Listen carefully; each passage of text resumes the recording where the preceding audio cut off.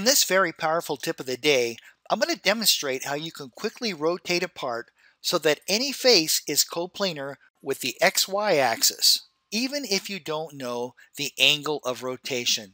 Let's demonstrate. I'm going to hit the spacebar twice to go to a top view, and let's say that we've imported this part from another CAD system, or possibly this part is a component of an assembly.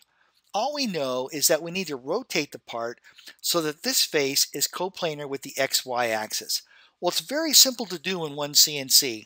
All you need to do is open up your construction plane tools and quickly create a construction plane on the face that you want to be coplanar with the XY axis. So I'm going to left click. There we go. There's the construction plane that's been created. Now all we need to do is select the geometry. So I'm going to hit Control A on the keyboard to select all of the geometry. Head over to your command manager, and what you want to do is select your transform tools.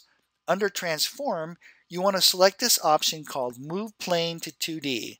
Once I click that, you can see now that if I hit the spacebar twice, the part has orientated itself so that that face is now coplanar with the XY axis. Very fast and very efficient. All right, that's it for this tip of the day. Thank you so much for watching, and I look forward to seeing you in the next video.